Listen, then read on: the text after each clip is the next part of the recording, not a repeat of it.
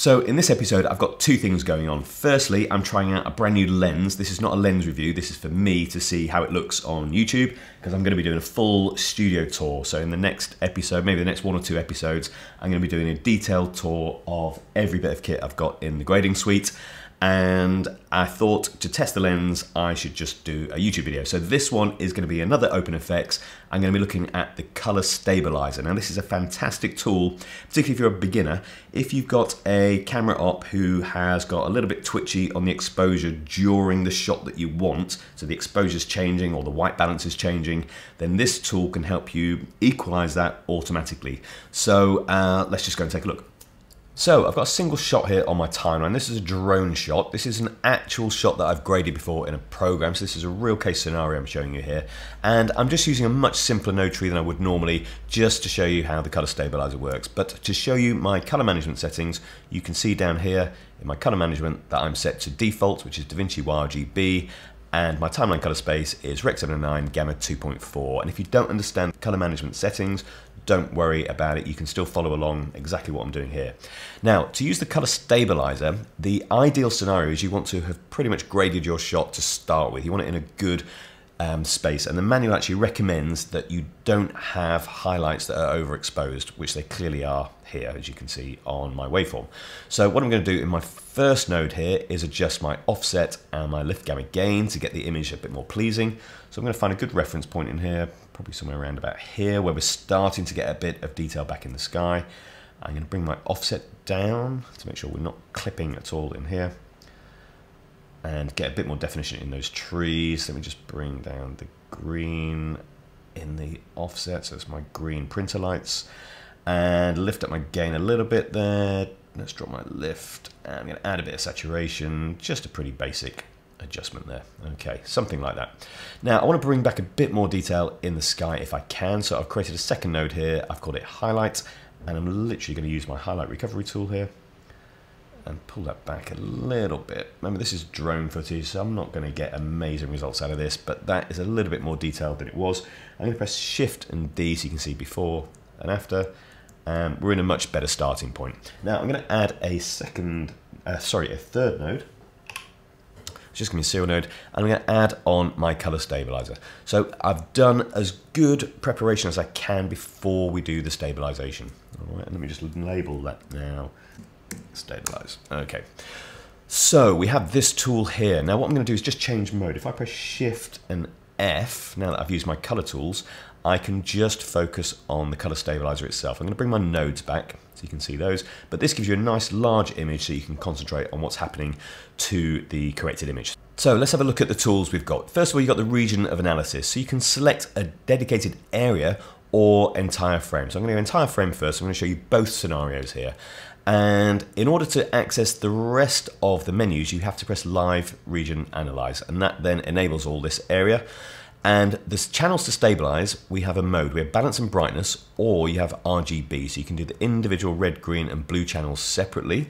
I don't want to do that. I want to work in my brightness. Okay, my white balance is actually true throughout this shot, so I don't need to I don't need to stabilize my white balance. I just need to stabilize my brightness, but you can choose either or here.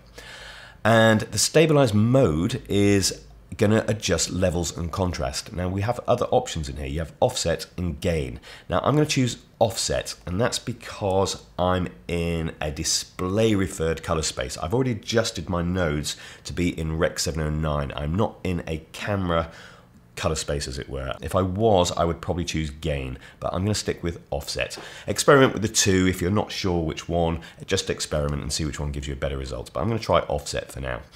And the captured analysis values is the value it gives when it does the analysis. So you can adjust this, you can override it in a manual way using this slider.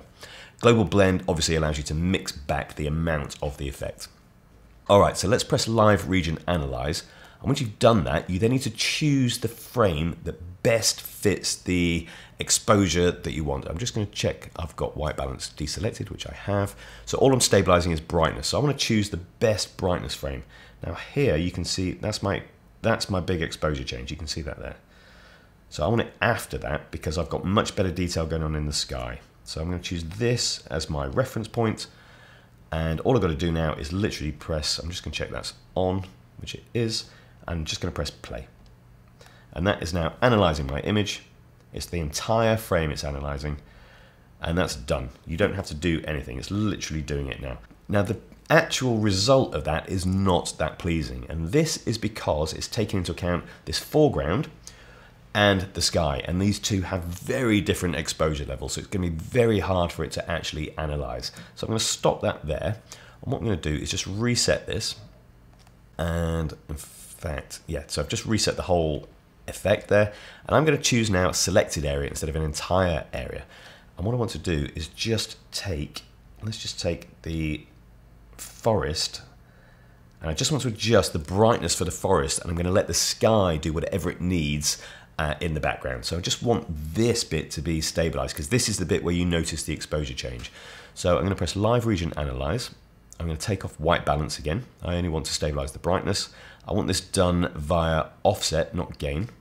Press Live Region Analyze again. Choose your best frame. This one is well balanced for me, or is a good brightness level for me. Press play. And now that should go through and give me a nice even level of exposure, which it has. So you can see that I don't get that harsh exposure change anymore. And that's done. So that's it. I don't have to do anything. I don't have to apply it. That is done. And that is a really quick and easy fix for in-camera aperture changes. I've done that in literally a few seconds. So the color stabilizer is definitely worth checking out. It doesn't work in every scenario, but when it works, it does work really well. So let me know in the comments what you think of the new lens. Let me know what you think of the color stabilizer.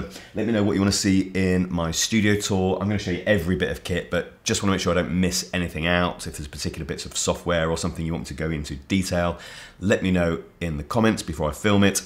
And let me know if you want me to do it sort of vlog style as well. I was thinking about doing maybe a whole day of being me, whatever that looks like. So let me know in the comments if you've got any thoughts on that, and look after yourselves, and I will see you in the next episode.